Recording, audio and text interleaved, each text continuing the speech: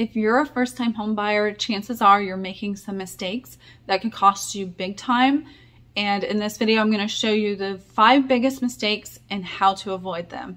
Hi, my name is Tasha. I'm with eXp Realty. I'm a real estate agent, and in this video, I'm going to talk to you about the 5 biggest mistakes I see first-time home buyers make and how to avoid those. Most people make those mistakes because they don't know any better, and with the right information, you can save a lot of money and heartache down the road. So stay tuned, and I'll tell you about how to avoid those. All right, so the first one is not saving enough for a down payment.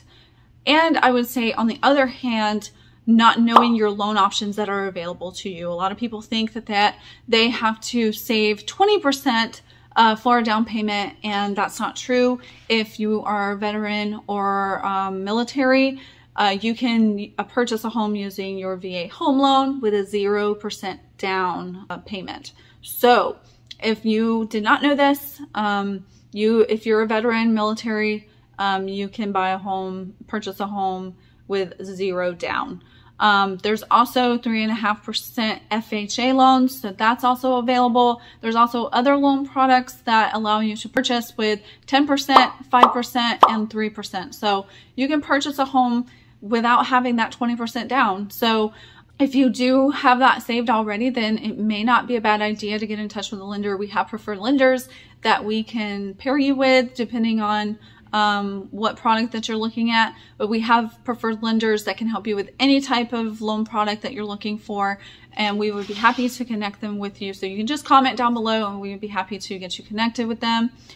Also, getting emotionally attached to one home and not considering others. So this is a big mistake, because in this market, you're still going to have to make about 5 to 10 offers on homes, because there's still buyers out there. The inventory still isn't where it needs to be for the buyer demand, because we are still in a seller's market, though it's a little bit on the lower end. You're still seeing a good amount of home buyers out there on the market, so you're still gonna have to compete with people. So make sure you're not getting attached to one specific home, because then you may be setting yourself up for failure and a lot of heartache. So we don't want to see that, right? So making sure that you're keeping your mind open and not getting too emotionally attached to one house.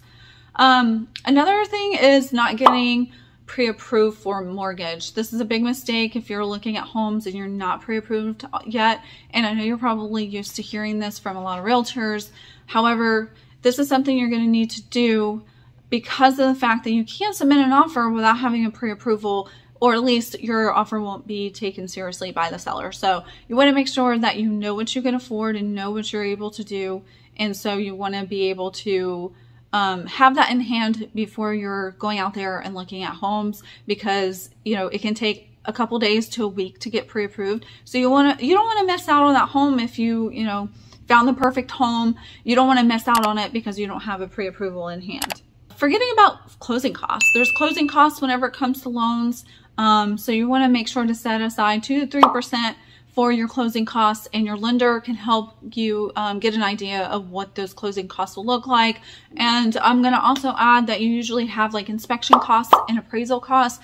People usually forget about those as they're going throughout the transaction, so we can help you get a better sense of what you should set aside for those additional costs. So also, not budgeting for regular upkeep and repairs. When you buy a home, there's likely going to be some repairs that need to be made on it. So you'll want to set aside some money throughout the year, like save up some money for that additional upkeep and repairs, because you're buying a home as is. The seller doesn't have to make any repairs at all. So you're going to have to budget for making some additional repairs on top of getting the house. So there are certain things that the seller doesn't have to fix, and you'll want to make sure that you're budgeting for that when you're purchasing your house. And there could be things that break or things that need some upkeep that you didn't think of during the during like your home ownership. And especially if you're a first-time home buyer, you may not be aware of these things that could happen, like if your AC breaks, or there's also air duct cleaning that you need to do every so often as well. So there's those sort of things that people don't think about whenever they're buying homes. So just make sure you keep that in mind.